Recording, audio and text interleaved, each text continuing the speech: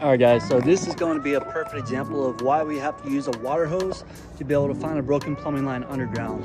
This is the swimming pool where we were here maybe about 3 weeks ago.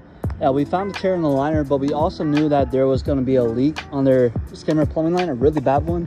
But the water hose, the water line going to their hose was actually frozen, so we could not put any kind of water on the line. And so we tried to locate this with just our air compressor, but we could not hear anything. If you take a look at this, it's a very simple setup. There's the skimmer. Here's our pool equipment. We've been flooding it. I flooded this one today for about 15 or 20 minutes. And I just started hitting it with the air compressor. I'm gonna give this just a second where you can see that it's a terrible break.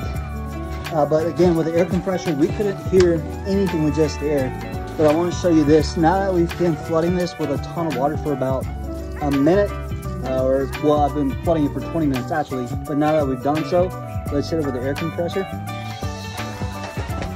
Show you what happens. This is the reaction that we want to find. We want to cause a whole bunch of commotion underground that we can actually hear, and you can only do that by getting that soil really sopping wet, so when you hit it with air, it's sloshing all that stuff underground. But that's it. This liner is going to get replaced. But now we've been able to track down the break on the skimmer plumbing line. But just to show you again, guys, you have to be able to flood that plumbing line with water for a long time to get that soil sopping wet if there's any chance that you're going to find it underground.